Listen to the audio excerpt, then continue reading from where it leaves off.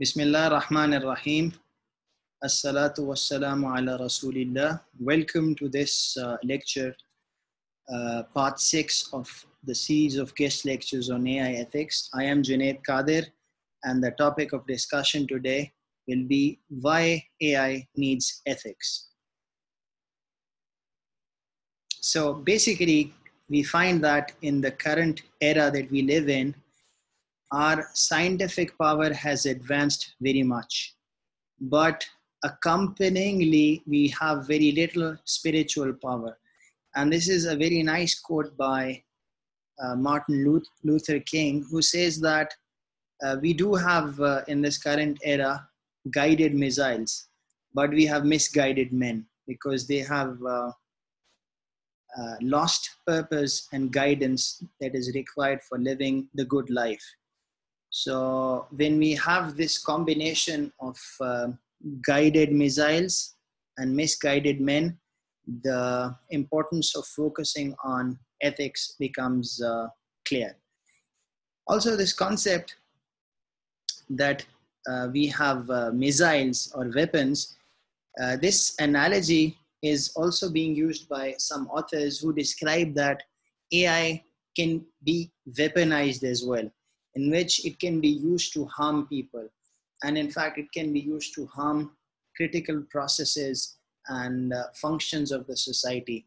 So globally, these days we have the ideal of free people living in a democratic society.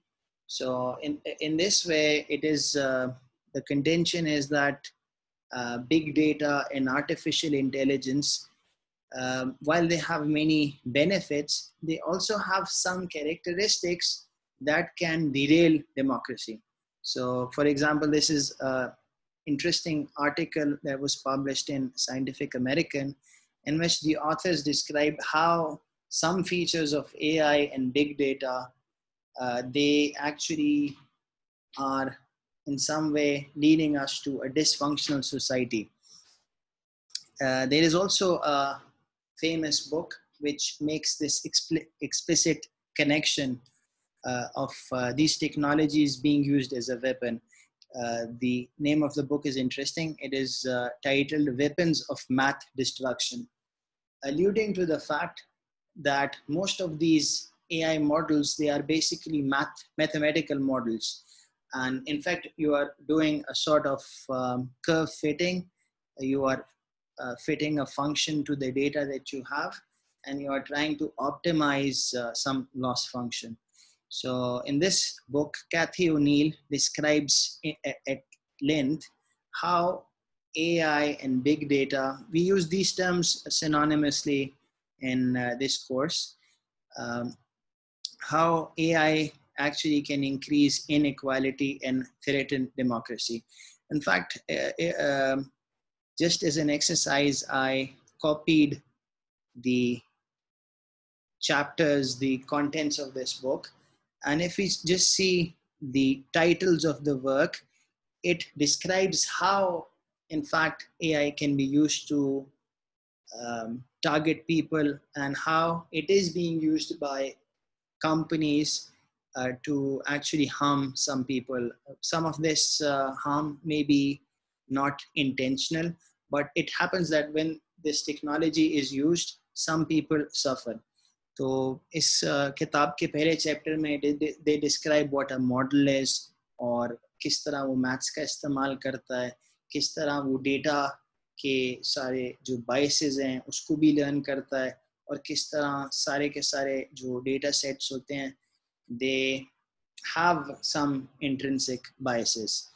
फिर the author talks of a journey of disillusionment कि किस तरह she discovered कि जो वो algorithms implement कर रही है उसका लोगों पर negative असर पड़ रहा है, ranging from students, किस तरह यूनिवर्सिटी रैंकिंग जो है उसकी वजह से स्टूडेंट्स की फ़ी फॉर एग्जांपल बढ़ गई. उसकी वजह ये है कि ये जो मॉडल्स होते हैं उस they actually change the society. मिसाल के तौर पे जो रैंकिंग सिस्टम्स जब बनाए जाते हैं तो जो रैंकिंग का क्राइटेरिया होता है व्हेन इट बिकम्स नोन, तो यूनिवर्सिटीज़ اپنا بیہیویئر چینج کرتے ہیں اور وہ پھر اسی چیز کو ٹارگیٹ کرنا شروع کر دیتے ہیں جو رینکنگ میں دیکھا جا رہا ہے۔ اسی طرح اور بھی بہت سارے کیسز ہیں کہ جب آپ ایک فینومینن کو ریڈیوس کرتے ہیں into some set of matrix تو لوگ پھر اپنا بیہیویئر چینج کرتے ہیں اور اس کی وجہ سے جو چیز میجر کرنے کی انٹینشن تھی وہ پھر اصل میں میجر نہیں ہو پاتی، اور اس کے غلط انسینٹیوز جس کو پرورس انسینٹیوز کہتے ہیں اس کی وجہ سے sometimes you have things جو کہ are not desirable۔ یہ ہم نے ہمارے لیکچر جو تھا on unintended consequences of interventions of AI interventions in social systems، اس میں ہم نے اس کی بات کی ہے۔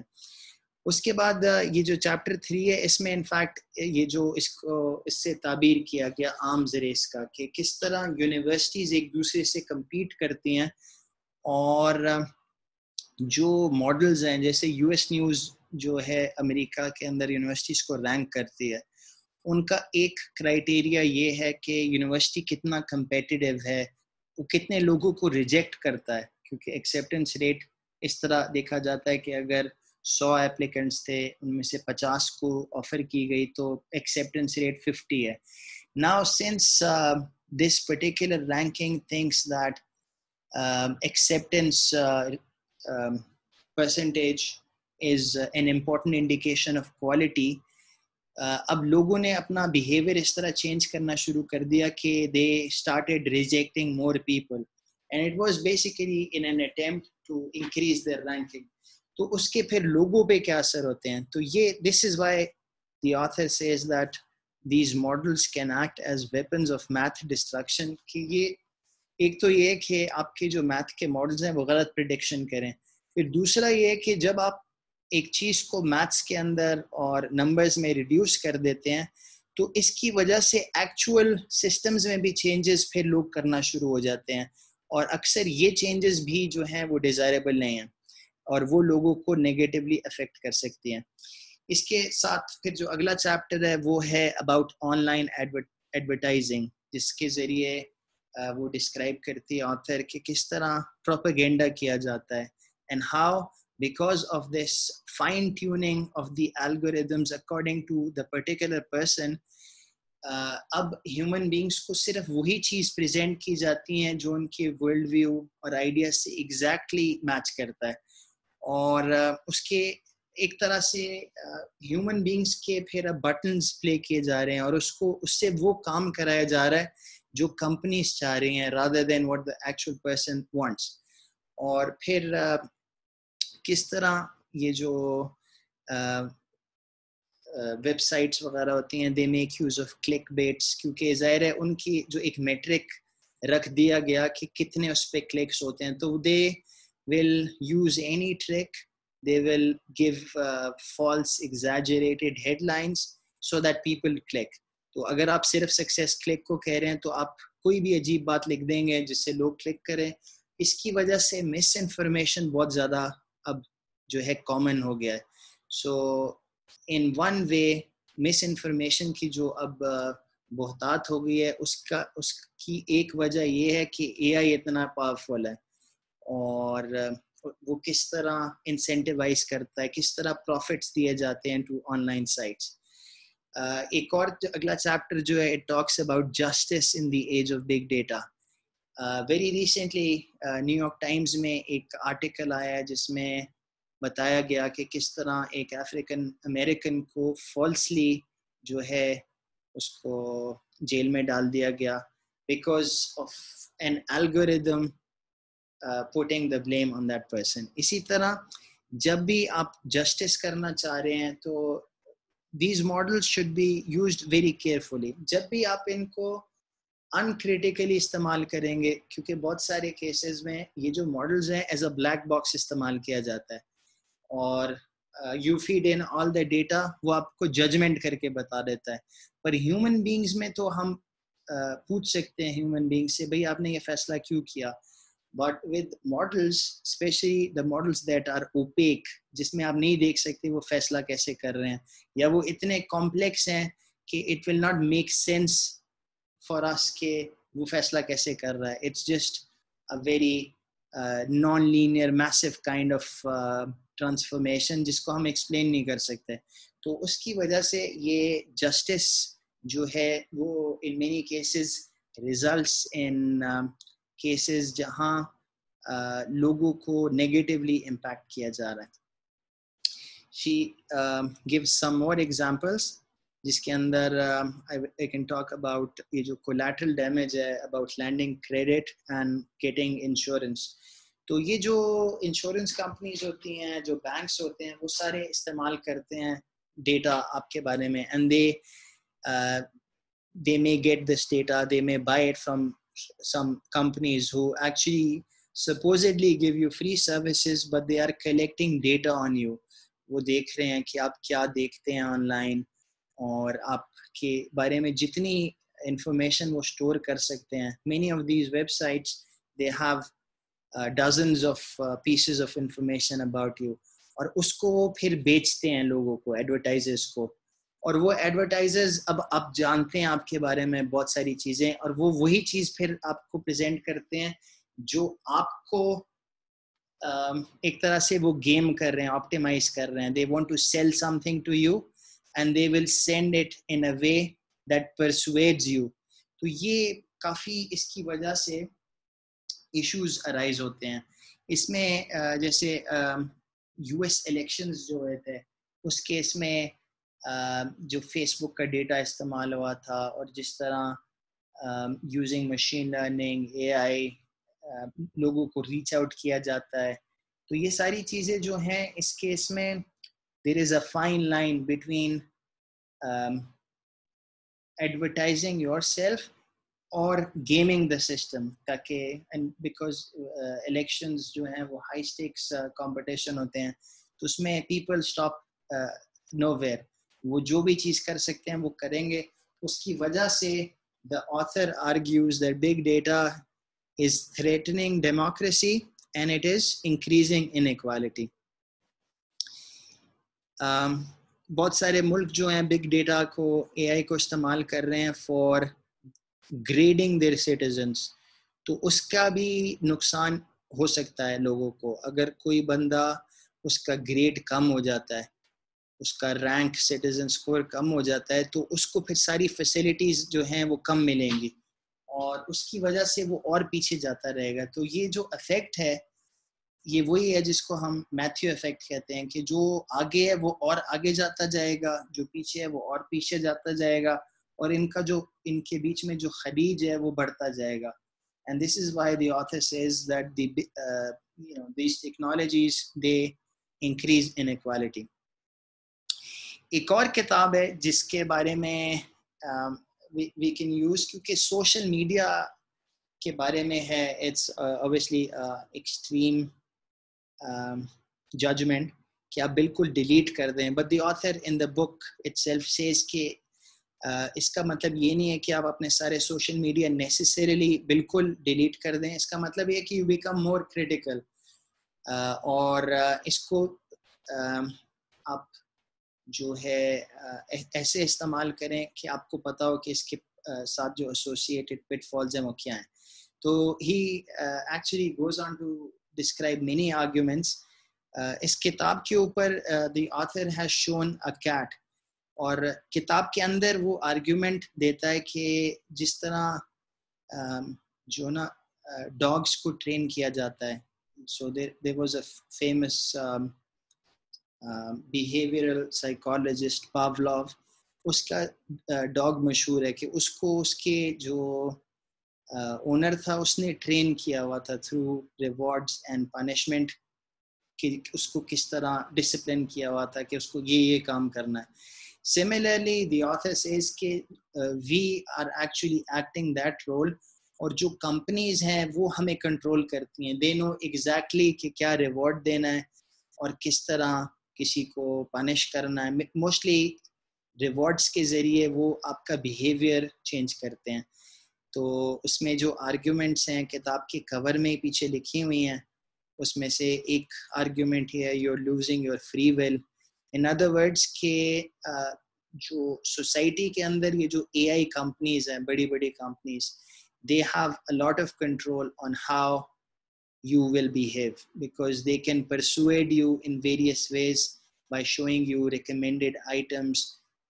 यहाँ तक भी लोगों ने देख करके देखा कि they studied that Facebook conducted an experiment with some population जिसके वो फीड्स को चेंज करते थे. आपको पता हो अगर आप फेसबुक की यूज़र हैं कि उसमें न्यूज़ फीड का आइटम भी होता है, तो उसमें they try different ways and they discovered that by changing the way the information is given, लोगों का बिहेवियर, उनका साइकोलॉजिकल स्टेट और इमोशनल स्टेट चेंज किया जा सकता है. So that is quite worrying. उसके अलावा जो आर्ग्यूमेंट 3 है उसमें the author talks that social media makes you basically a violent person, a bad person, someone who is an extremist, who is exaggerated. उसकी वजह ये है कि इस तरह के जो प्लेटफॉर्म्स होते हैं उनमें जो ज़्यादा फॉलोड लोग होते हैं वो होते हैं जिनके इस तरह के एक्सट्रीम कोई पर्सोनाज हैं, उनके व्यूज़ एक्सट्रीम हैं. तो इस वजह से जो ट्रेंड होता है कि if you want to claim popularity, you have to be different in some way. Argument 4 है कि social media is undermining truth. और उसको हमने पिछले जो US elections थे उसमें देखा कि किस तरह फेक न्यूज़ जो है पता भी था लोगों को, या it was easily verifiable, पर उसको पुश किया गया to people who were जो भोले भाले लोग थे, उनको उनके बायसेस के हिसाब से गलत न्यूज़ फीड की गई ताकि वो अपने बायसेस में और ज़्यादा मुस्तहकम हो जाए. तो अगर कोई प्रो ओबामा है तो उसको ऐसी दूसरी पार्टीज़ के बारे में फेक न्यूज़ मिली, कोई अगर प्रो ट्रम्प है तो उसको जो डेमोक्रेट्स हैं उनके ख़िलाफ़ ख़बरें मिली, और ये पूरी एक इंडस्ट्री बन गई है. इसकी वजह से इंटरनेट के ऊपर there is a lot of miss information, और this is actually claiming lives as well, क्योंकि जब व्हाट्सएप पे आप फेक र्यूमर्स फैलाते हैं तो लोग उसके ऊपर जाके लिंचिंग भी कर देते हैं, लोगों को कत्ल तक किया गया. तो ये एक बड़ा मसला है कि if not everyone has the standards of digital literacy जिसमें वो मेक आउट कर सकें कि ये चीज़ सही है या नहीं है, लेकिन AI उसको पेडल कर रहा है, उसको फैला रहा है, जिससे लोगों को नुकसान हो रहा है. और आर्गुमेंट 6 है कि it is destroying your capacity for empathy. उसकी एक वजह ये है कि इंटरनेट के ऊपर ना फिल्टर बबल्स बन गए हैं, क्योंकि हर कंपनी अपनी सर्विसेज को बिल्कुल आपके लिए ऑप्टिमाइज कर देता है, तो आपको वही चीज़ें मिलती हैं जो बिल्कुल आपके टेस्ट के हिसाब से हैं. और वैसे भी इट हैज़ बीन सीन कि जो ऑनलाइन ग्रुप्स होते हैं उनमें काफ़ी पोलराइजेशन है, तो आपस में ये लोग बात इतनी नहीं करते. वैसे तो आप कम चीज़ों को कंट्रोल कर सकते थे फिजिकल स्पेसेस में, आप बाहर जाते हैं तो you will meet all sorts of people, but on the internet you can choose who you connect to and you can do it at a very vast scale. तो उसकी वजह से जो हैं बहुत सारे इश्यूज अराइज करते हैं. आर्ग्यूमेंट 7 है कि सोशल मीडिया, इस केस में ये सारी चीज़ें, social media actually uses artificial intelligence to offer all the services that it offers, जो context aware services, जो personalized services होते हैं वो AI के ज़रिए होते हैं. तो इसमें एक और है कि social media is making you unhappy. उसकी वजह ये है कि ये जो ultra personalization हो रही है और उसमें फिर इस तरह की जो services आ रही हैं उसके अंदर बड़े high standards of social standing और इस तरह की चीज़ें idealize की जा रही हैं, जिसमें लोग जो हैं इट हैज़ बीन शोन कि जितना वो सोशल मीडिया पर ज़्यादा होते हैं उनकी इमोशनल हेल्थ और हैप्पीनेस के लिए वो उतना मुज़र है. तो they have been some findings of that sort, और वो इस किताब में ऑथर उसको ज़्यादा डिटेल में करता है. आर्ग्यूमेंट 9 है social media is making politics impossible. उसकी वजह ये है कि जिस तरह यू माइट हैव हर्ड कि the concept of living in a post truth world, کہ اب اٹ ڈز ناٹ مطلب in politics it does not matter کہ ٹو پیپل کہ ایون وہ سچ بول رہے ہیں یا نہیں بول رہے, وہ اس کو اس طرح پھیلا دیتے ہیں انٹرنیٹ پہ, اور اپنے ان کا پرپز وہ سرو کر رہا ہے, وہ اپنے اپنے لوگوں کو وہ بات پہنچا دیتے ہیں جس کی وجہ سے حالانکہ وہ بات غلط ہے اور دنیا کو پتہ ہے کہ وہ بات غلط ہے. آپ snopes.com پہ جائیں یا کسی اس طرح کی فیکٹ چیکنگ ویب سائٹ پہ جائیں, پتہ چل جائے گا یہ چیز صحیح نہیں ہے, لیکن it still is serving the purpose for which the fake news has been created. Finally, related to our work is that social media hates your soul. So it's کیونکہ جو social media میں آپ کو ایک طرح سے انوالو رکھنے کے لیے یہ ساری چیزیں ہوتی ہیں, نوٹیفیکیشنز اور لائکس, تو یہ ساری چیزیں انفیکٹ جو ہیومن کنیکشنز ہیں اور ہیومن کیونکہ دیر از a human need to be socially accepted, تو یہ جو لائکس کا بزنس ہے جو وہ انسان کی جو نیچرل بیہیویئر ہے اس کو کافی افیکٹ کرتا ہے. Sometimes people would just go on to post something just because it could be liked. یہ لوگوں کے بیہیویئر کو بھی چینج کرتا ہے. ایک طرح سے جو لائکس اور ڈس لائکس آ رہی ہیں, مطلب لائکس آتی ہیں, اس کے حساب سے انسان اپنا بیہیویئر مولڈ کرتا رہتا ہے. تو یہ in fact in an imperceptible manner AI آپ کے بیہیویئر کو چینج کر رہا ہے. اس کتاب کا آتھر جو ہے وہ ایک ٹرم استعمال کرتا ہے بمر, اور وہ کہتا ہے کہ یہ جو کمپنیز ہیں نا یہ اپنے اس بزنس میں ہیں. جب آپ دیکھتے ہیں کہ جی ایک بہت بڑی کمپنی ہے وہ فری سروسز دیتی ہے, تو انفیکٹ ان کا پروڈکٹ جو ہے وہ آپ ہیں جو کہ وہ سیل کرتے ہیں ٹو ایڈورٹائزرز. تو وہ کہتا ہے کہ آپ یوزرز کو موڈیفائی کر رہے ہیں ان کے بیہیویئر کو, and their entire umpire basically is run on offering your behavior as something to be modified for rent, تاکہ وہ اس سے کما سکیں. تو یہ فار پروفٹ کمپنیز آپ کے بیہیویئر کو مولڈ کر رہے ہیں ان ویریس ویز. تو اس میں پھر بہت زیادہ ایک چیز سوچنے والی ہے کہ کیا ایتھیکل یوز ہوگا اور کیا ان کو کرنا چاہیے, کیا نہیں کرنا چاہیے, ڈیٹا کیسے استعمال کر سکتے ہیں, کیا چیز آپ کو سیل کرنی چاہیے, کیا نہیں کرنی چاہیے, جس کا ڈیٹا ہے اس کی کنسینٹ اس میں ہونی چاہیے یا نہیں ہونی چاہیے. سو یہ اس میں یہ بھی کہتے ہیں کہ you may think of a social media model. یہ جو ماڈل ہے سارا کا سارا یہی ہے کہ ایک مشین ہے جو آپ کے بیہیویئر کو موڈیفائی کرتا ہے. It کمپائلز data about people and then sales it to advertisers for profit. تو ان کا تھیسس یہ ہے کہ دس از some thing that is not acceptable. تو بہت سارے لوگوں کے ذہن میں یہ ہوتا ہے کہ بھئی ایک چیز اگر میتھس کر رہا ہے, ایک چیز کے اگر نمبرز میں ہم کر رہے ہیں, کسی الگوریدم کے ذریعے کر رہے ہیں, تو وہ نیوٹرل ہے. لیکن جس طرح میں نے آپ کو بتانے کی کوشش کی, اینڈ جس طرح یہ بک ویپنز آف میتھ ڈسٹرکشن میں اس آرگیومنٹ کو وہ اسٹیبلش کرتے ہیں کہ الگوریدمز ویلیو فری نہیں ہوتے, اور الگوریدمز انفیکٹ نیوٹرل بھی نہیں ہوتے, اور یہ جو ہے ایسے بھی نہیں ہوتے کہ کبھی اس سے کوئی مسٹیک نہیں ہو سکتی.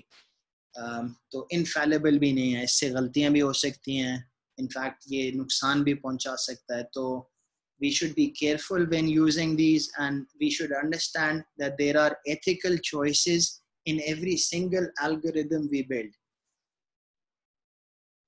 Every algorithm reflects the values and priorities of the designer of what is deemed important. اس لیے جب الگوریدمس کو آپ ڈیزائن کرتے ہیں, it's not merely a technical endeavour.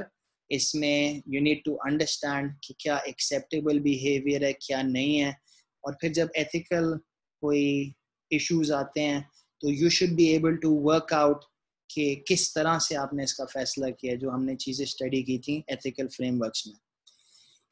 Privacy and big data is a big issue related to AI. Many companies جو کہ offer کرتی ہیں فری سروسز, اس میں آپ کی پریویسی کافی حد تک جو ہے وہ پھر نان ایگزسٹنٹ ہو جاتی ہے. آپ کے پرائیویٹ ڈیٹا کو پھر سیل کیا جاتا ہے, اور اس کو پھر کمپنیز بائی کر کے دے offer services and products, advertise کرتے ہیں. یہ various kinds of applications میں relevant ہے. even موبائل ڈیٹا کے جو ریکارڈ ہوتا ہے اس سے بہت ساری چیزیں آپ کے لیے پازیٹیولی بھی کی جا سکتی ہیں, جیسے یہ ڈیزاسٹر رسپانس میں استعمال ہو سکتا ہے, ڈیجیٹل ایپیڈیمیولوجی میں استعمال ہو سکتے ہیں جیسے آج کل کووڈ پینڈیمک میں ہو رہا ہے, اور بھی اس قسم کی انالیسس اس میں کی جا سکتی ہیں. But there are many ethical questions, جس طرح کہ کیا کتنی حد تک پریویسی کو کمپرومائز کیا جا سکتا ہے, کہاں سرویلنس جو ہے ایکسیپٹیبل ہے, ڈیٹا کیسے استعمال کیا جا سکتا ہے, کیا ڈیٹا کا اونر کمپنی ہوگی یا جس کا ڈیٹا ہے وہ اونر ہوگا, اور پھر ایکسپیریمنٹیشن اگر کوئی اے آئی کے ذریعے کرتے ہیں, لوگوں کے بیہیویئر کو چینج کرنے کی کوشش کی جاتی ہے, تو اس میں کیسے ڈیسائیڈ کیا جاتا ہے. انفارچونیٹلی زیادہ تر یہ ایکسپیریمنٹیشن جو ہے ایڈ ہاک بیسس پہ ہوتی ہے, اس میں کوئی کیئرفل ایتھیکل ڈیزائن نہیں سوچا جاتا, اور اگر ہوتا بھی ہے تو it's purely some variant of practical utilitarianism, جس میں کوئی اتنا زیادہ سوفسٹیکیٹڈ انداز سے نہیں سوچا جاتا کہ لوگوں کو نقصان نہ پہنچے.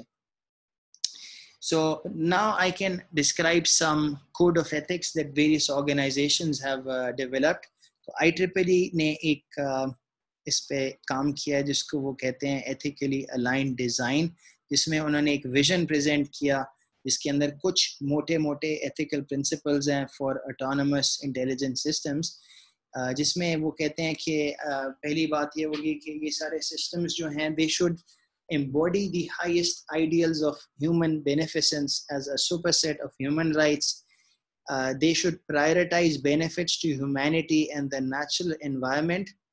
اور یہ دونوں چیزیں پیرالل میں ہونی چاہیے, لوگوں کو بھی فائدہ ہو اور جو ماحول کو کوئی نقصان نہ پہنچے. Finally, they recommend that you should mitigate the risks of negative impact, including misuse. چونکہ یہ جو آرٹیفیشیل انٹیلیجنس سسٹم ہوں گے یہ سوشل ٹیکنیکل سسٹمز بن جاتے ہیں, ان کا صرف ٹیکنیکل فال آؤٹ نہیں ہے, they actually impact and even shape the way the society works. جیسے ہم نے ڈسکس کیا کہ وہ جو کتاب تھی ویپنز آف میتھ ڈسٹرکشن میں, اس میں انہوں نے ڈسکرائب کیا کہ یہ لوگوں کے بیہیویئر کو بھی چینج کر دیتی ہے, some times in ways that are not desirable. So we should be focusing on mitigating these risks, and we should also ensure कि AI system accountable हो, transparent हो. See, so these are all the words that are being used. Accountability का यहाँ मतलब है कि if the AI system makes a decision, we should be able to know who is responsible for this decision and how the decision was made. ایک پرانے scientist تھے ناربرٹ winner, who was the father of cybernetics, اور feed back میں ان کا کافی کام ہے. انہوں نے 1960 میں جب یہ سوچنا شروع کیا تھا مشینز کے بارے میں, تو انہوں نے کہا کہ اگر مشین کو ہم استعمال کریں ٹو اچیو آر پرپز, تو ہمیں یہ بھی سوچنا چاہیے and we should be sure that the purpose we put into the machine is the purpose which we really desire.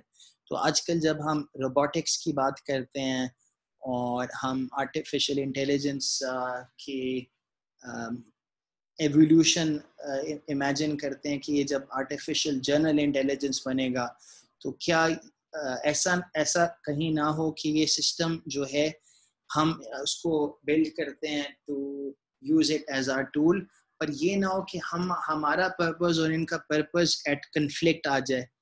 تو اس کیس میں پھر اٹ مے بی کہ the system would follow its own objective at the cost of the person's or the human's objective. In a similar vein, یہ جو Stuart رسل artificial intelligence کی کتاب کے آتھر ہیں along with پیٹر نارویج, انہوں نے اس پر ابھی ریسنٹلی کافی کام کر رہے ہیں on ethical AI, and he is describing how now moral philosophy will become part of the tech industry. تو پیراڈاکسیکلی جس طرح ٹیکنالوجی ایڈوانس کر رہی ہے تو لوگ اب ایکنالج کر رہے ہیں کہ ٹیکنالوجی کی بھی لمٹس ہیں, اور اس کو کنٹرول اور مینیج کرنے کے لیے ہمیں کچھ ایتھیکل اور مورل فلسفی کا جاننا ضروری ہے. اور اب انکریزنگلی کمپیوٹنگ میں اور انجینئرنگ میں ایتھکس کے ان ایشوز پر ڈسکشنز ہونا شروع ہو گئے ہیں. جتنی بھی کمپنیز ہیں they are now farming their own code of ethics. جس طرح گوگل کے ایتھکس یہاں اور ان کے پرنسپلز لسٹڈ ہیں, اسی طرح مائکروسافٹ نے اپنے پرنسپلز بنائے ہوئے ہیں کہ ہم کس طرح اے آئی کو رسپانسبلی استعمال کریں گے. وہ فیئر ہونا چاہیے, ریلائبل ہونا چاہیے, سیف ہونا چاہیے, روبسٹ ہونا چاہیے. ابھی میں نے اتنا زیادہ ڈسکس نہیں کیا, لیکن یو شوڈ آلسو نو کہ یہ جو اے آئی سسٹمز ہیں ان کے بارے میں یہ بھی دکھایا گیا ہے کہ یہ اتنے روبسٹ نہیں ہیں. دے آر ایزی ٹو فول. اگر آپ اپنے جس چیز کو آپ لیبل کروانا چاہ رہے ہیں یا کلاسیفائی کروانا چاہ رہے ہیں, اس کو اگر آپ امپرسیپٹیبل ویز میں بھی چینج کریں تو you may get a very different answer. تو اس کی کافی پھر پریکٹیکل کنسرنز ہیں کہ اگر آپ کسی آرٹیفیشیل انٹیلیجنس بیس سسٹم کو استعمال کر رہے ہیں اور تھوڑا سا چینج کر کے آپ اس کو فول کر سکتے ہیں ان ویز کہ ہیومنس کبھی فول نہیں ہو. اگر آپ اس میں انٹرسٹڈ ہیں تو just look for ایڈورسریل machine learning and the issues related to ایڈورسریل examples. تو اس میں یہ چیز دکھائی گئی کہ یہ اتنے روبسٹ نہیں ہیں جتنے ہیومن بینگز ہوتے ہیں. تو ہم نے یہ بھی اس پہ ریسرچ کرنی ہے کہ یہ سسٹم زیادہ روبسٹ ہوں. مزید اس میں لکھا ہوا ہے کہ دے شوڈ بی انکلوسیو, کسی کے خلاف, کسی کمیونٹی, کسی گروپ کے خلاف نہ ہو, کسی کو اسٹیریوٹائپ نہ کریں, اینڈ سو آن. یہ ایک 7 point ethics agenda guide lines ہے فار ٹرسٹ وردی اے آئی فرام دی EU کمیشن. ان کا ایک ہائی لیول ایکسپرٹ گروپ تھا آن اے آئی, سو دے recommended these key requirements. Again, many of these code of ethics have common elements. اس کا پہلا element یہ ہے کہ ہیومن ایجنسی اور اوورسائٹ ہونی چاہیے, کہ انسانوں کو مشینز کو کنٹرول نہیں کرنا چاہیے. ہیومنس کی جو ول ہے, ان کی ایجنسی ہے, وہ اس کو کمپرومائز نہیں کرنا چاہیے. Also a I system should have some oversight. وہ اگر انسانوں کے بارے میں فیصلے کر رہے ہیں تو کوئی انسان ہونا چاہیے جو اس کو اوور سی بھی کر رہا ہو. اس میں ایک ہی اور ریکوائرمنٹ ہے کہ وہ روبسٹ ہو, سیف ہو, پریویسی کا خیال رکھتا ہو, ڈیٹا گورننس کے کچھ اسٹینڈرڈس فالو کیے جا رہے ہوں, ٹرانسپیرنٹ ہو, انکلوسیو ہو یعنی کہ ڈائیورسٹی ہو, نان ڈسکریمنیٹری ہو, فیئر ہو. اس میں انڈیویجول, سوسائٹل اور انوائرمنٹل ویل بینگ کا خیال رکھا جا رہا ہو.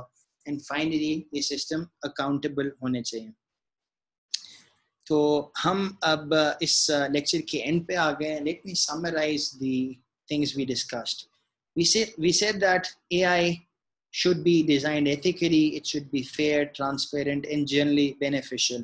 اور ہم نے ڈسکس کیا کہ کس طرح AI اگر ہم کیئرفل نہ ہوں تو it can actually cause harm to some people.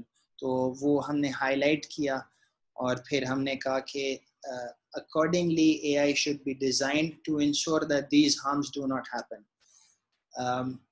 So since there is a possibility that these algorithms may be abused, there is an important consideration that AI design should incorporate ethical oversight, اور اس کو sound principles کے حساب سے design کرنا چاہیے. So with this, we come to the end of this lecture. Inshallah, I will see you in the next lecture. Assalamu alaikum wa rahmatullahi wa barakatuh.